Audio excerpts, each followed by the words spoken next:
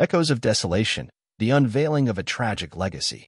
Armenia's Prime Minister, Nikol Pashinyan, has expressed a strong commitment to achieving a peace agreement with Azerbaijan in the coming months.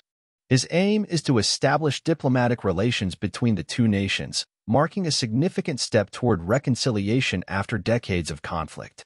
These statements come in the wake of recent events, as Azerbaijan successfully recaptured the Nagorno-Karabakh region from ethnic Armenian separatists.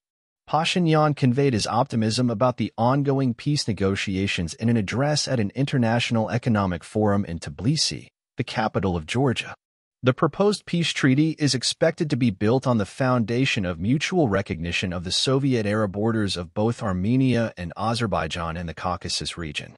Azerbaijan's Prime Minister, Ali Asadov, also underscored Baku's dedication to peace and the re-establishment of transport links with Armenia, emphasizing their commitment to these objectives since 2020. However, the progress in achieving these goals largely depends on the willingness of Yerevan to actively engage in the peace process. Azerbaijani President Ilham Aliyev has previously suggested that a peace treaty with Armenia could potentially be signed by the end of the year.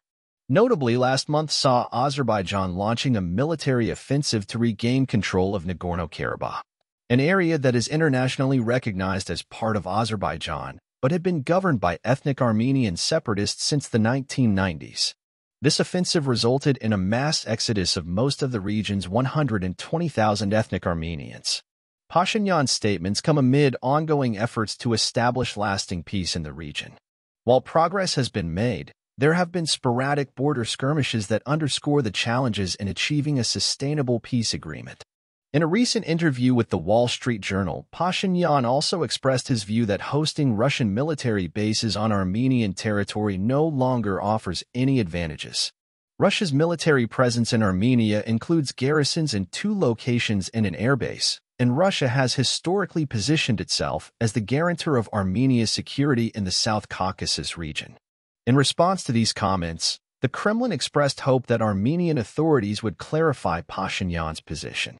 Recent months have witnessed a deterioration in relations between Russia and Armenia, with Yerevan accusing Moscow of not providing adequate support against Azerbaijan, a nation with which Russia also has close ties.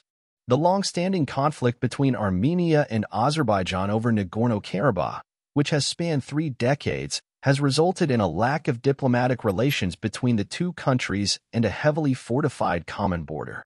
Efforts are ongoing to address these historical grievances and to pave the way for peaceful coexistence in the region.